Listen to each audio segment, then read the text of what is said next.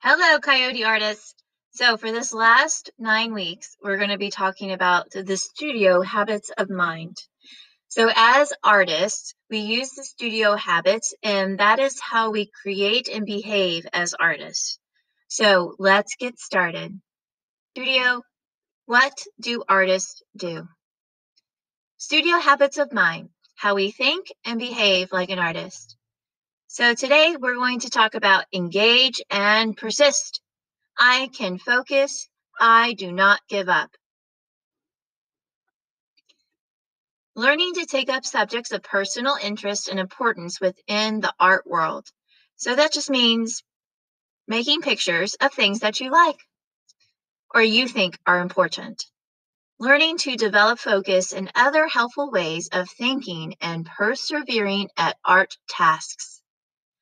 So you don't give up, you continue working on your project until it is finished.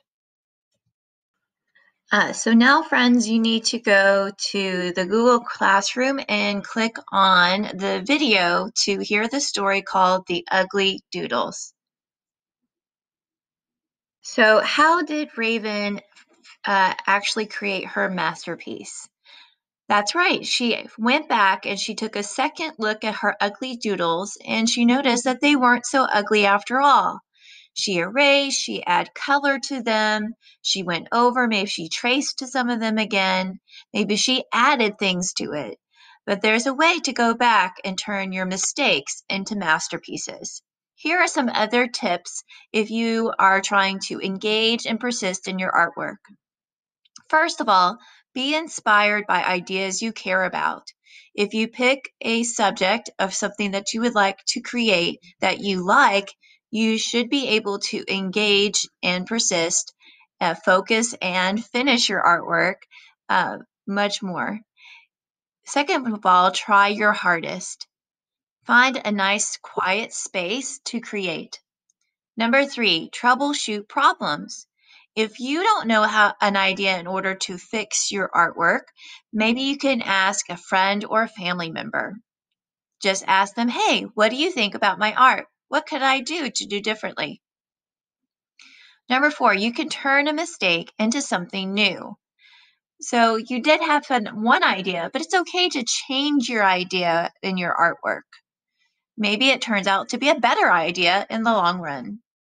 And number 5, take a break. If you're frustrated with what you're doing right now in your art, then take a break. Go outside, go for a walk, or do something different and then try to go back to it to see if you can figure out how to solve your problem. Okay, friends, I can't wait to see your masterpieces that you create this week. It can be a drawing, it can be a painting, it can be a sculpture, it can be something that you sew, anything that you would like to do, and as long as you're inspired by your own ideas and it's something that you care about, just remember to engage and persist, to focus, and to try to not give up. Bye, coyotes.